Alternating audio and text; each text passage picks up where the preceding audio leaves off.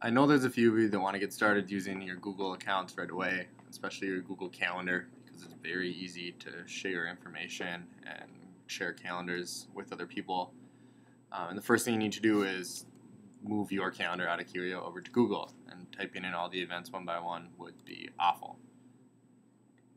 So if you look right here, I'm on the Kerio webmail homepage. I'm not going to sign in yet.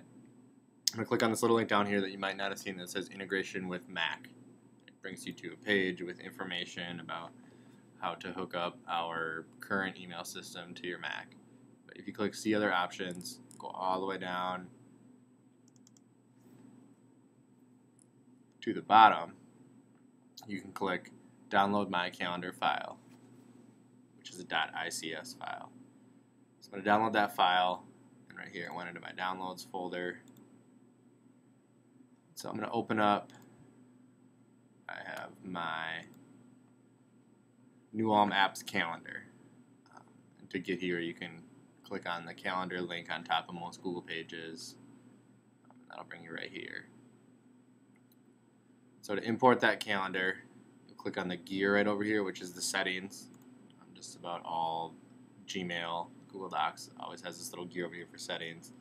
Click on settings again, and click on calendars. And you'll see here, here's your calendars. You can create a new calendar. I would do that right away. Click on import calendar. And so here you can click choose file. And go to my downloads.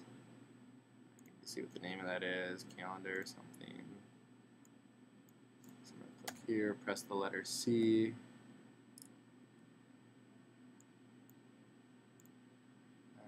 Looks like that's from today. So I'm going to open it. Click import.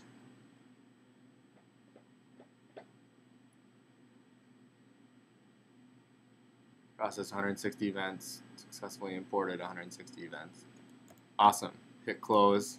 See this link that says back to calendar. And right here, you're ready to rock with Google Calendar.